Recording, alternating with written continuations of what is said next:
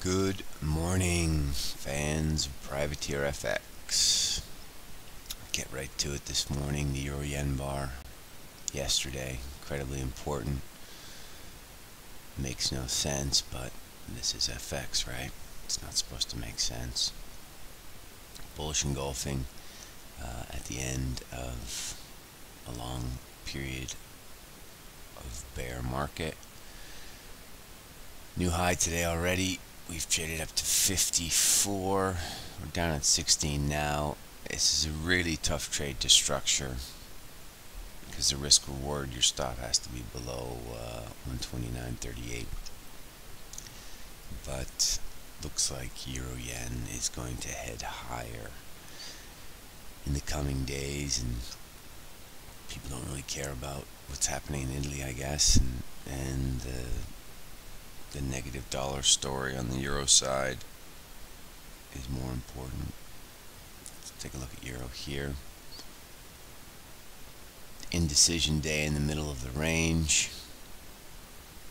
Should be some stops above 64, which was yesterday's pre-market high. That was the open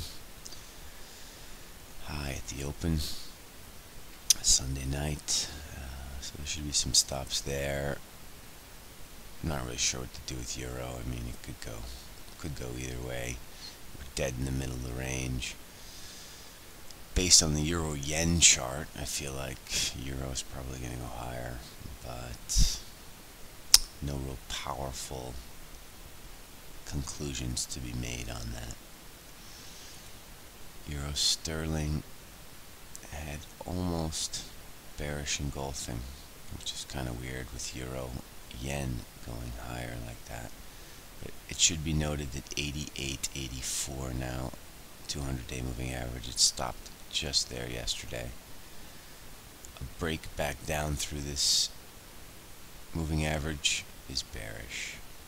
Just pointing that out. Obviously, sterling yen must be higher. With euro yen, not as powerful of a bar, but the 200-day moving average on this 147.78. What you can do is have a look at the 200-day on the euro sterling, have a look at the 200-day here on sterling yen, and then take a look at your cable chart. And if they're all coinciding, so if it's sterling driven, it makes it stronger, more powerful of a move. So there's no real trade on this, but these are just something to watch. RBA last night, I haven't even looked to see what they did, but based on the chart you can see they didn't really do too much. 77, 76. High's been 92, the low's been 60, so it was a dull one. Not much to say there. Dollar CAD, boy, we got what we wanted on that yesterday, right? 139.20. Remains bullish. BOC tomorrow.